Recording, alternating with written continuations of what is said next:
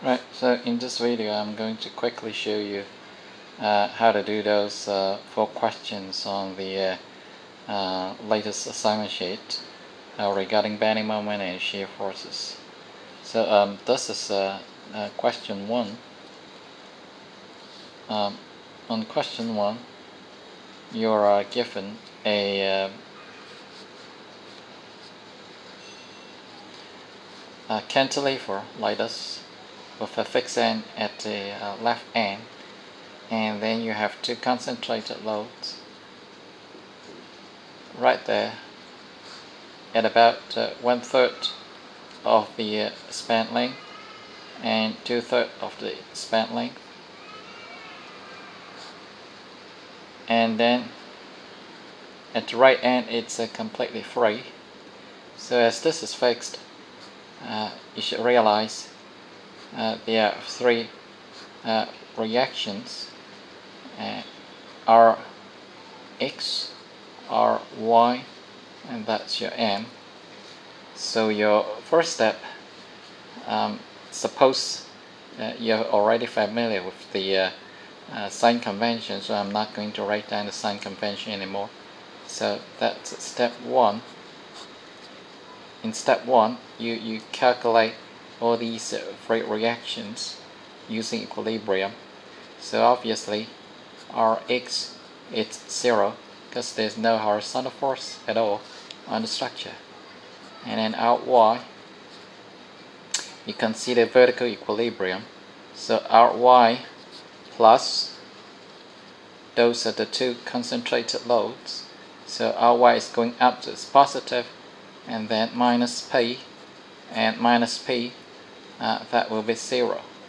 So Ry is simply equal to 2P, right? And then you consider rotational equilibrium about any one point. It's always up to you to choose which point. So in this particular example, let me consider rotation about the left end. Okay, so P times this P times the distance from the left end, that's L/3, plus another concentrated load times 2/3 of the length, so times 2/3 of L, and then those 2 are in the clockwise direction, and then you have also an anti-clockwise movement there at the fixed support, which is given the symbol M. So those 2 movements and the fixed end movements are in the opposite direction, so they are of the opposite sign. So those 3 terms set up to 0 due to rotational equilibrium, and you can find out right away the magnitude of the fixed end moment. So M is just P/3 plus 2P L/3, so that's equals to PL. So step 1 is done. And then in this question you are asked to, say for example, you are asked to find out the bending moment at this point, okay, the middle between the left support and the first concentrated load, and the bending moment of shear force there and there. Okay, and of course in this video I'm not going to show you how to do calculate the bending moment shear force at all these points. I'll just try to do, let's say, the bending moment and shear force at the middle of the beam.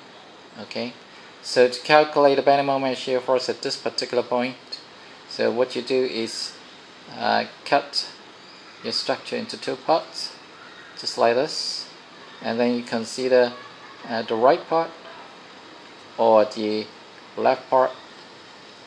Okay, and it's always up to you to choose which part you'd like to draw your free body diagram. So as I've mentioned many times, you always try to pick one that is easier to handle. So let's take this right part. So in step 2, okay, to calculate the bending moment at the midspan. So you take the right part and then you draw it here, and that's your P, and that's your cutting point, right? And that's length here, it's L/3, and that length from the concentrated load up to the point where you cut your structure should be L/2 minus L/3. So what would that be? L/2 minus L/3, it's L/6, right? So, and then at this particular point, we assume a positive bending moment according to our sign convention.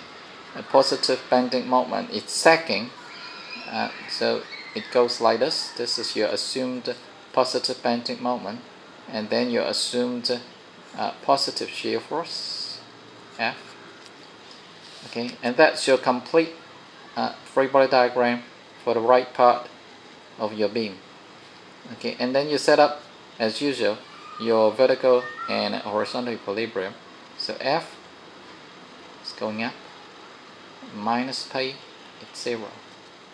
Right, so F is simply equal to P.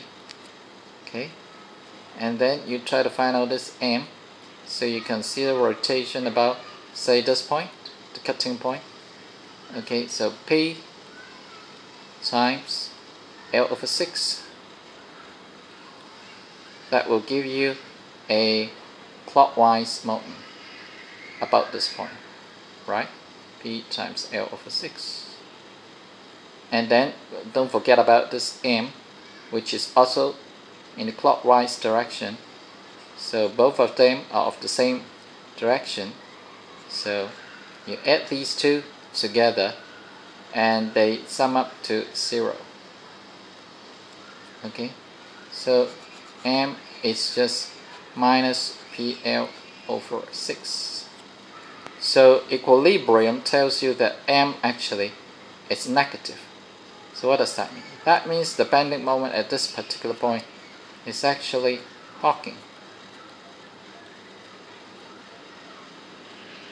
Okay, and the shear force there is positive. So the shear force there is correct. It's left up, right down. Okay, so this is the shear force is positive P, and the moment there is negative. That means Hawking according to our sign convention of bending moment. Right, so you can repeat the same things for the other point between the left support and the first concentrated load, or for this particular point close to the free end. Okay, just cut it there and then consider the left part or the right part. Or if you want to find out the bending moment there, take this, the right part, or the whole left part. Okay, and then you sketch your free body diagram and write down your equilibrium equations, just like that. Okay.